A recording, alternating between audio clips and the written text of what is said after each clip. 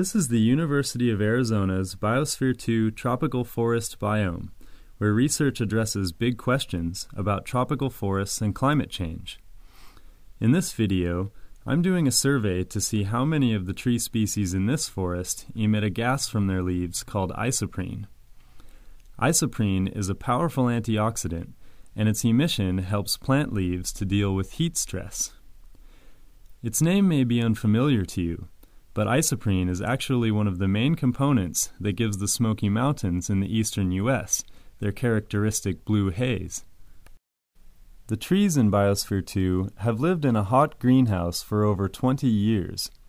Many species have died off. The characteristics of surviving trees might reflect those that will be favored in natural tropical forests as they face higher temperatures from global climate warming. I think isoprene emission might be one of these important characteristics.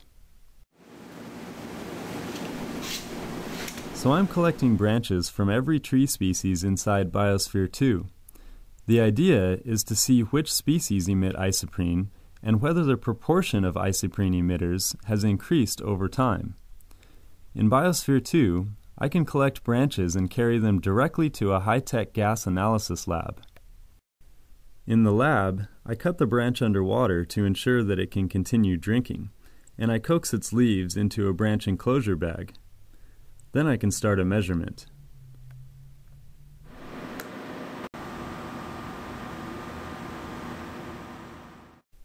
The bag sits below a red and blue light source, the type of light that leaves use for photosynthesis.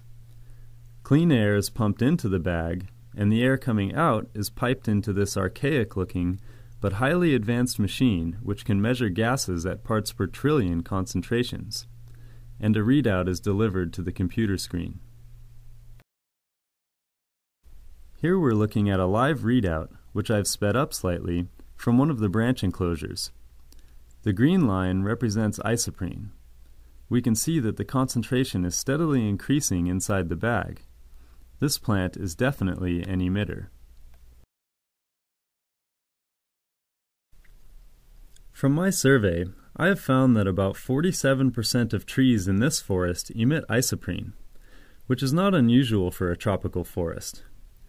However, by combining my survey with data from previous studies, I've been able to determine that as species have gone extinct in this forest, the proportion of isoprene-emitting trees has significantly increased.